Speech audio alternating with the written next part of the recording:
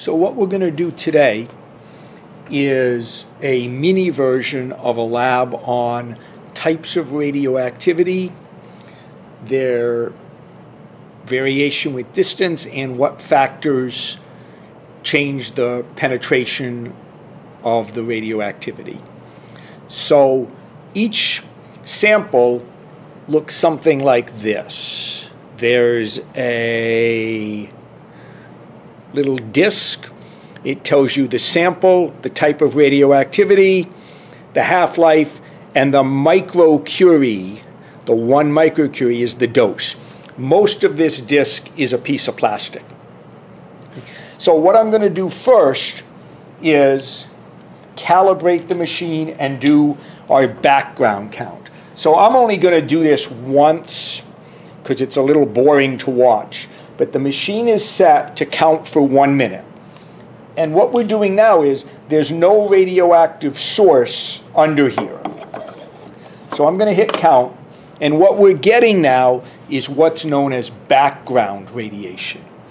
This is the natural radiation in the environment where we are. The world is naturally radioactive to some small extent. And so every time we measure the radioactivity from a sample, we're also getting these counts from what's called natural background radiation. So we're going to have to subtract those out each time, and that will give us what's called the net counts per minute. Now, I'm going to do this 3 times, but I'm only going to show you the end result in the other 2 cases, because watching this thing count for a minute isn't all that exciting. But you can see there's some radioactivity here. It's harmless. There's nothing you could do about it, and there's nothing you need to do about it. So the first thing you'll do in your data sheet is you'll record 31 counts per minute for background radiation number 1. So there's trial number 2, 25 counts per minute. Now we'll do trial number 3. There's trial 3. So we're just going to average those 3 and round to the nearest whole number, and we'll call that our background radiation for each trial. So now we're going to do the alpha source. So this is a sample of polonium-210. We'll have the equations on the board in a second. I'm going to start counting, and I've put the sample on shelf number 2. So if you look here, the sample is on the 2nd shelf, and it's going to stay on the 2nd shelf for every trial. That's just something that will make consistent throughout. So you can see we're getting quite a few counts here. So it'll be pretty easy to see what happens if we can block the counts with something. So remember, this is an alpha emitter. So this is emitting a helium nucleus. Okay. You can see we're going to get close to 1,000 counts in a minute, and that way it'll be very easy to see if we can block them with various materials. So we got 985 counts. What you'll have to do is subtract the background from that to get the net counts per minute, or net CPM. Now I'm going to put a piece of paper over the sample, and we'll see how much of the alpha radiation gets through the paper. So now we've taken the same alpha source, we've put it on the same shelf, and we've just laid a piece of paper over, and you can see we were able to block a pretty high percentage of the radioactivity just with the piece of paper. Now I'm going to put another blocking material in between, and we'll see what happens. So here's what we got with the sample of a piece of aluminum metal as a blocker. You can see we've blocked even more of the alpha particles. Lastly, I'm going to put a piece of lead, a much denser metal, on shelf 1, and we'll see what happens. So here I put a piece of lead in between, and you can see we're down to 20 counts, and if you think about what our background radiation is, we might be awfully close to 0. If by chance when you get your net counts per minute you end up with the negative number, we'll just call that 0. Here's my beta source. This is strontium 90. I'm going to put it in. We're going to count for 1 minute and see what we get. So there's our count from the beta source alone, 2,492 counts per minute. We'll subtract the background radiation. Now we're going to see what happens when we put a piece of paper on, like we did with the alpha source. So we're coming up toward the end of the piece of paper over the beta source, and you can see we're getting very little change. It's almost exactly the same number of counts per minute, showing that the beta particles passed right through, and in fact it might even be a little bit more, and we'll talk about that when we do our notes. But essentially there's a little bit of a random nature to radioactive decay, but you can see the paper had no effect. Next I'm going to try a piece of plastic. Here we're coming up on the end of the sheet of plastic, and you can see we're getting very little change again. If you remember before we were about 2,300. Here we got 1,900, so we blocked a very small percentage with that low density plastic. Now I'm going to replace that with the sheet of aluminum. Do the same thing again. So now we're coming up to the end of the aluminum, and this is about 25-30 times thicker than aluminum foil we might have at home. So we're starting to block a sizable amount of them. If you think about the apron at the dentist's office, there we go, 868. Now I'm going to replace the aluminum with a thin sheet of lead. And we'll do the same thing. We'll reset, we'll start our count, and we'll see what we get. So now we're just to the end of the thin piece of lead.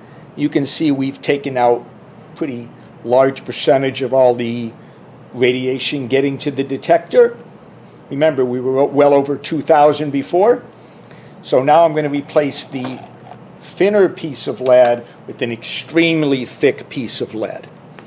I'm going to hit reset and count, and we'll be seeing what happens. So now we're coming up to the end of the thick sample of lead, and you can see we've definitely reduced the amount of radioactivity getting through to the detector, and that completes the beta sample. Now we'll move on to the gamma sample. So the gamma sample actually gives off both beta and gamma, but it's only the gamma we're going to detect here. So let's see what happens. So we're coming up to the end of the gamma sample alone, and you can see we've got 17,000 counts per minute. Then I'm going to replace that with the piece of paper like we did before.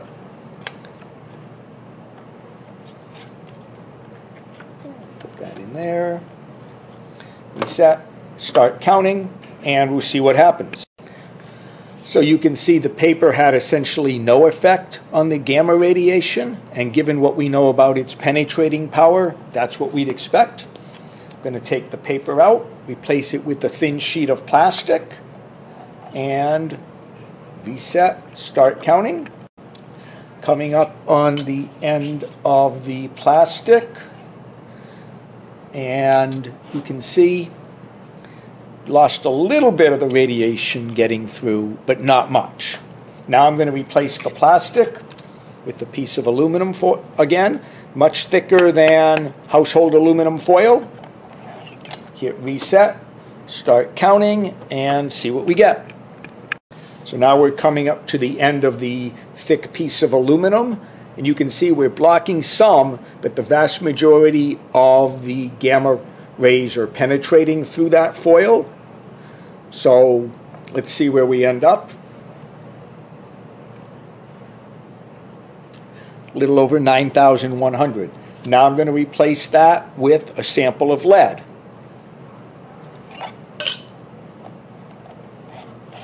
Reset, start counting.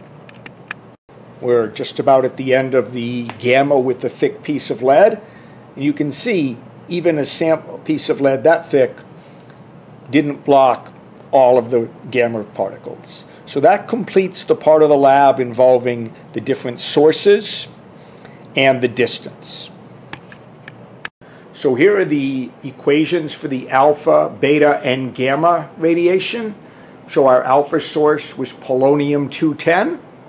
It gives off the alpha particle, and the other product, sometimes called the daughter particle, is lead-206. The strontium-90 gave off a beta particle, an electron ejected from the nucleus, and the daughter particle was a yttrium atom. The gamma, which also gave off beta, our source was cesium-137, and you can see we got a gamma and a beta particle out of that, and the other product is the barium atom. So now what we're going to do is look at the effect of distance on the amount of radiation.